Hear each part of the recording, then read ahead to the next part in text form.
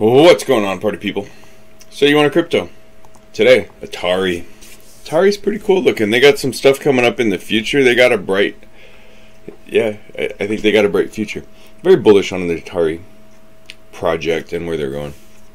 So Atari, that's ATRI for the token ticker. $77.2 million market cap. Only $100,000 in the last 24-hour trading volume, which seems really low. But you can see right here, November 2020. So pretty new project, and it's got a big name. So Atari, let's talk about some stuff that's going down with Atari. We got Atari Games, Atari Casino, the VCS, some partnerships, and the new Atari token. Lots of games and stuff. And Atari's going to start taking Litecoin. You'll see right here, Atari token, Litecoin for payment. The new console VCS looks really kind of cool. The Atari token right here, contract address, about the Atari token, and some more stuff. Here's their roadmap. Blockchain bets, Atari Hotel shipping, so on. So here's an interview with Fred Chesnes on the blockchain bets, Atari Hotel, and shipping the VCS console. This is a pretty cool outfit. You can see the Atari logo on here. There's another one lower. It talks quite a bit. It's a pretty long article, but we're launching a partnership with Engine. We started with Wax. Wax is interesting in the sense that they have a huge audience. We have our first sale there. Those NFTs, I would say, are static. You buy them and own them, and there's not much you can expect other than just to resell them. The Engine, it's slightly different type of NFT. We're trying to embed more functionality, like wearing a t-shirt online. You can take the NFT and edit it with your photos and show them off on your shirt or whatever. And then there's another where it says the third type of NFTs right here, and these are the ones they're doing with Animoca. We have a big license with them. They have the right to use 17 of our games on the blockchain. The first is on Sandbox. Sandbox is huge. They own, I think they're the largest landowner, or it's second largest. Atari is the second largest landowner in Sandbox. It's a virtual world. They release assets, NFTs, and stuff like that. It's pretty cool. Atari's looking at a hotel. The first Atari Hotel looks like a gamer's fantasy, and they're talking about opening in Las Vegas, Phoenix, San Jose, San Francisco, Denver, Chicago, Austin, Seattle. Here's some drawings of it, but it looks like there's gaming, all sorts of stuff, some virtual augmented overlays, and a lot of really cool futuristic kind of cyberpunk looking stuff. This is the Vegas drawing. You can see, no, this is like an all around, because that's San Francisco and then that's the Space Needle Seattle. So yeah, there you go. That's just a picture, some renderings I guess for different models. Same thing, just reversed. Stay and play, Atari Hotels, Vision Shop, membership, media, modern hospitality experience inspired by the gaming culture, fueled by imagination and built by our desire to play. Atari Hotels celebrate the past with defining the future. I got some news and gear and a new reality experience, a world where video games come to life, where everyone can be anyone, and we make the unreal real. We have a membership and stuff, kind of like a Ready Player One hotel almost. Some more Atari Hotel visions, the designs. See, this is a close-up of the one we looked at before. Same here. Atari shared first look at the Atari Mothership Hotel, and it's pretty wild. And that's the one we looked at too, the Mothership, and more articles. It's pretty much same pictures, nothing really new there. Atari's new PC console hybrid, the VCS, an icon reimagined. I think it's sleek and cool. These are wireless. You got the Xbox Universal style controller here and the old school paddle controller. Classic with a twist, retro favorites, reborn. I think this is a big seller right here, because not everybody's going to want to roll this. And this has this is more versatile, you know. Some games, we'll talk about that. PC mode. You can pre-order. Atari partners with Litecoin Foundation, adding Litecoin as a means of payment for the upcoming Atari token, Atari VCS game system, and other future products. And I think Litecoin will be, you know, they got a good future too. If when things start moving again, Litecoin should see a good pump too. There's people working with them. This was in May 2020. And these things take time to kind of, you know, the hotel is going to take time to build. We're looking at a 3 to 5 year plan here. Atari is going to do really well. Here's AntStream Arcade. This is what Atari VCS is going to use. Here is the AntStream Arcade, the easiest place in the world to play the most iconic games of all time. Join our live tournament today. We see Earthworm Jim was always one of my favorites. Mortal Kombat like that, Pac-Man, Galaga, they're all cool. You see multi-platform, multi-use, play for free, sign up, telegrams, links. And here's some games, you know, Space Invader, yeah, Double Dragon, dang. So I thought I'd throw this in here too. With all of this augmented reality, virtual reality games, the Sandbox, and so much more, you can build stuff for these and trade NFTs on your own. And to do that, Vox Edit, go through, watch some videos, learn, you know, you can make models, animate, block editing for, you know, there's a lot you can do. Here's some examples of creations.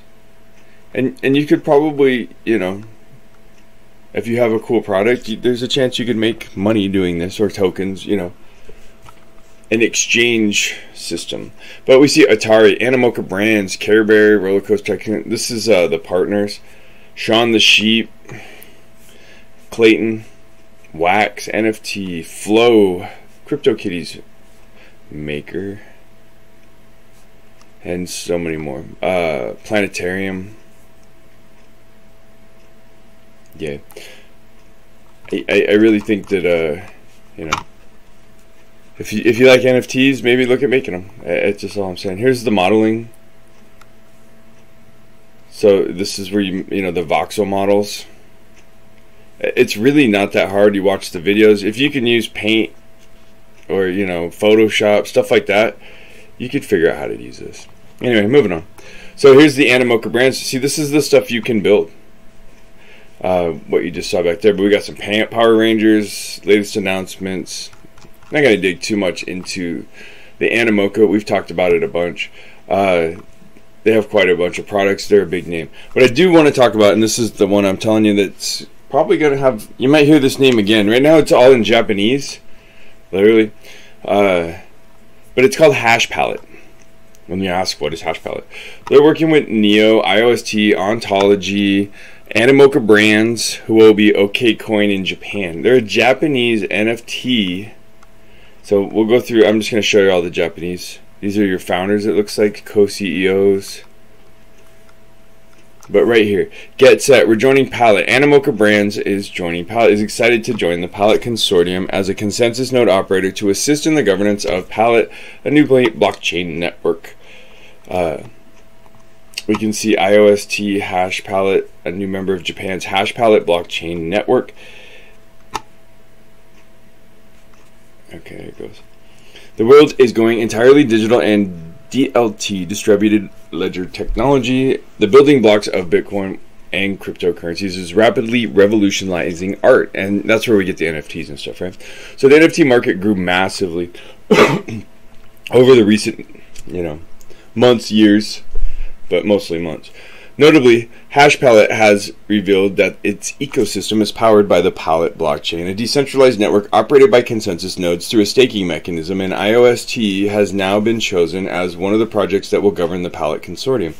Commenting down, you can read more about the Palette Consortium, but there's more projects here. Japan edges closer to its first IEO and NFT platform, and Japan is about to welcome its first initial exchange offering, and yes, you guessed it, as the most...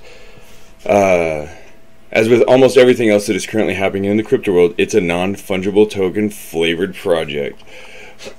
In the first plan formulated back in August last year, the IEO involves the launch of a platform named Hashpalette, a joint venture that involves the Tokyo Stock Exchange listing firm LinkU, software developer firm manga-related apps, and Hashpalette, a business consulting provider that makes use of blockchain technology.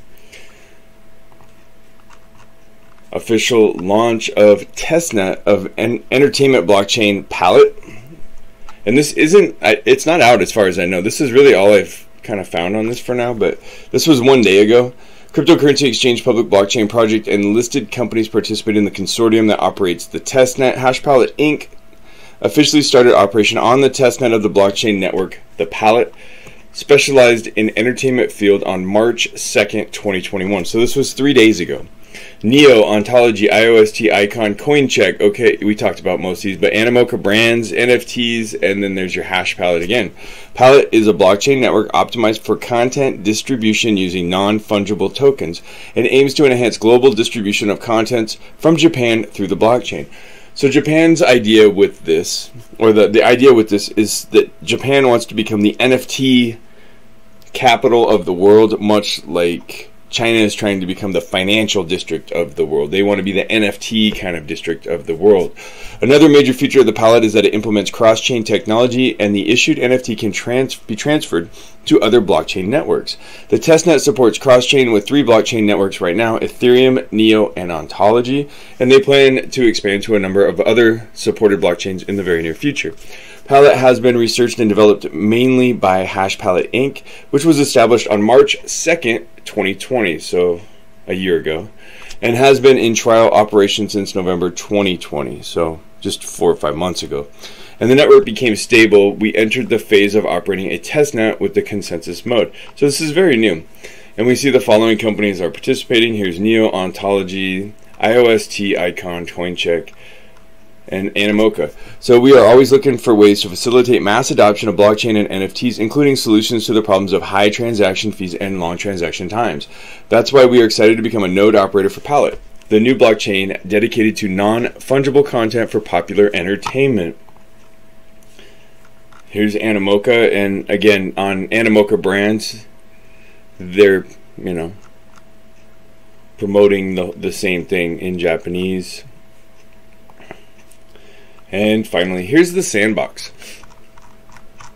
It's really cool. It's like Minecraft grade quality. See, look at all the land that Atari owns. They got land everywhere on this place. Game experiences, token. But you can see it's kind of Minecraft quality as far as the